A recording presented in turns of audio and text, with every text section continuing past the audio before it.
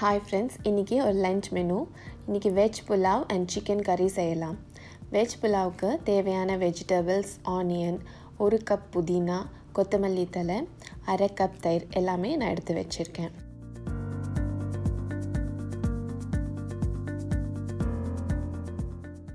ஒரு கப் பாஸ்மதி ரைஸை தண்ணியில் சோக் பண்ணி வச்சுக்கலாம்.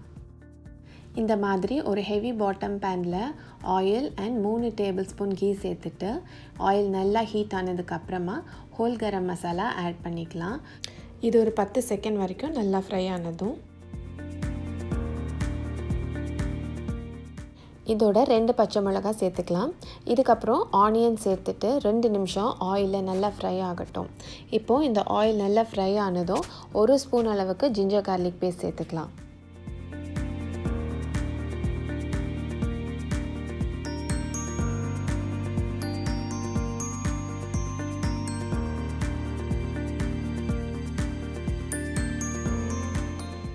ஜிஞ்சர் கார்லிக் பேஸ்ட்டோட பச்சை வாசம் போக ஃப்ரை ஆனதும் புதினா அண்ட் கொத்தமல்லி தழையை இது கூட சேர்த்து நம்ம ஃப்ரை பண்ணிக்கலாம். நல்லா ஃப்ரை ஆனதுக்கப்புறமா இது கூட நம்ம 1 ஸ்பூன் மல்லித்தூள், 1 ஸ்பூன் சீரகத்தூள் சேர்த்து நல்லா மிக்ஸ் பண்ணிக்கலாம். இதுக்கப்புறம் நம்ம எடுத்து வச்சுருக்கிற தயிர் 1/2 கப் தயிர் இது கூட சேர்த்து தயிர் சேர்த்த உடனே எல்லா வெஜிடபிள்ஸையும் சேர்த்து நல்லா மிக்ஸ் பண்ணி விட்டுக்கலாம்.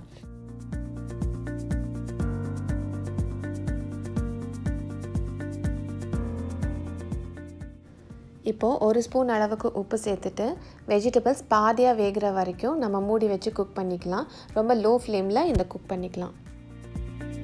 வெஜிடபிள்ஸ் ஓவர் குக் பண்ணால் குழஞ்சிரும். அதனால் 5 நிமிஷத்துக்கு அப்புறமா நம்ம ஓப்பன் பண்ணிவிட்டு நம்ம எடுத்து வச்சுருக்கிற 1 கப் அரிசிக்கு 2 கப் தண்ணி ஆட் பண்ணிக்கலாம். 5 நிமிஷத்துக்கு அப்புறம் நல்லா கொதி வந்துடும்.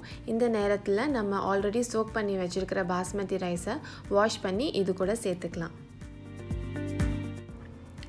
ரைஸ் ஆட் பண்ணதுக்கப்புறமா லைட்டாக நல்லா கலந்து விட்டுட்டு நம்ம மீடியம் ஃப்ளேமில் மூடி வச்சு குக் பண்ணிக்கலாம்.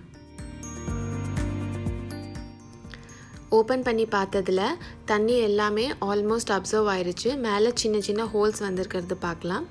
இந்த ஸ்டேஜில் ஃப்ளேம் வந்துட்டு ரொம்பவே கம்மி, லோ ஃப்ளேமில் வச்சு லைட்டாக மிக்ஸ் பண்ணி விட்டுக்கலாம்.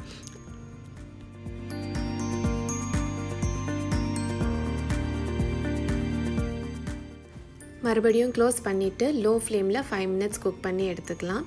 இப்போது பார்த்ததில் நல்லாவே குக் ஆயிடுச்சு. நம்மளோட வெஜ் புலாவ் ரெடி. இதோட சைட் டிஷ்ஷு சிக்கன் கறி எப்படி பண்ணுறதுன்னு நெக்ஸ்ட் நம்ம பார்க்கலாம். இப்போது நம்ம செய்ய போகிறது ரொம்ப ஈஸியான ஒரு சிக்கன் கறி.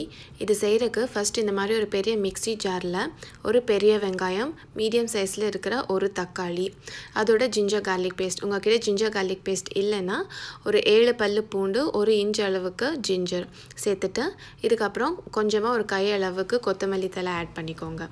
இதோடவே 1 ஸ்பூன் அளவுக்கு சீரகத்தூள், 1 ஸ்பூன் மல்லித்தூள் அண்ட் உங்களோட காரத்துக்கு ஏற்ப மிளகாய்த்தூள் சேர்த்துக்கோங்க. இது கூடவே கரம் மசாலா தூள், சப்போஸ் கரம் மசாலா தூள் இல்லைன்னா இந்த மாதிரி ஹோல் ஸ்பைசஸ் ஆட் பண்ணிக்கோங்க. ஸோ இதை மிக்ஸ் பண்ணி கிரைண்ட் பண்ணுறதுக்கு 1/4 கப் அளவுக்கு நான் தண்ணி சேர்த்துருக்கேன். வேணும்னா இது கூட இன்னி கூட தண்ணி சேர்த்துக்கலாம். இப்போது இதை எல்லாத்தையுமே ஒரு ஸ்மூத் பேஸ்ட்டாக நம்ம மிக்சியில் கிரைண்ட் பண்ணி எடுத்துக்கலாம்.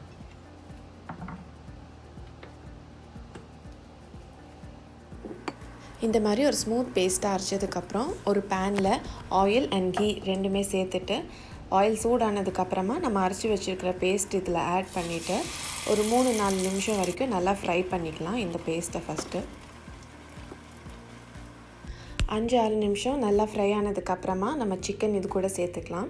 சிக்கன் சேர்த்ததுக்கப்புறம் கொஞ்சமாக உப்பு சேர்த்துட்டு ஃபஸ்ட்டு இந்த மசாலாவோட சிக்கன் நல்லா மிக்ஸ் ஆகி ஃப்ரை ஆகட்டும். 5 நிமிஷம் நல்லா ஃப்ரை ஆனதுக்கப்புறமா ஒரு தடவை நல்லா மிக்ஸ் பண்ணிவிட்டு சிக்கன் வேகிற வரைக்கும் நம்ம மூடி வச்சு குக் பண்ணிக்கலாம்.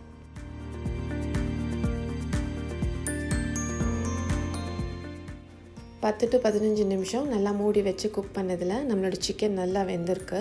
நம்மளோட சிக்கன் மசாலாவும் ரெடி ஆயிடுச்சு.